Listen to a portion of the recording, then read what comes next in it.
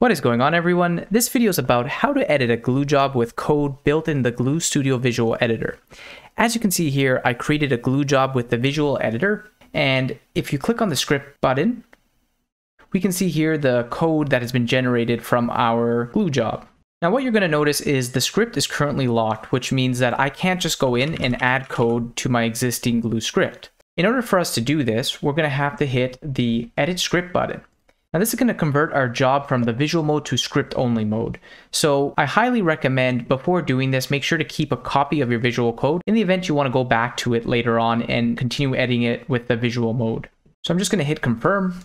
Now what you're going to notice is the visual console is gone, but now we can go in and add custom code to our script.